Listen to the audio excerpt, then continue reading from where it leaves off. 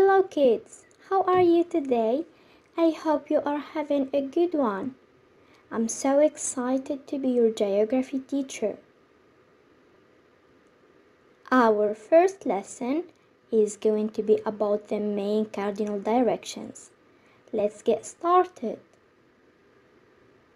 Have you ever watched the sun rise or questioned yourself from which direction it rises? The sun rises in the east direction and it sets in the west. So we said the sun rises from the east and it sets from the west. The direction that is between east and west from above is called the north, and the direction that is between east and west from below is called south.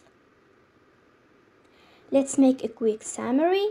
We have 4 main cardinal directions. Do you still remember them? We have east, west, north, and south. We have east, west, north, and south. Very good. Now imagine yourself standing like this. Your left arm is east. Your right one is west. Very good. Your head is north and your feet are south.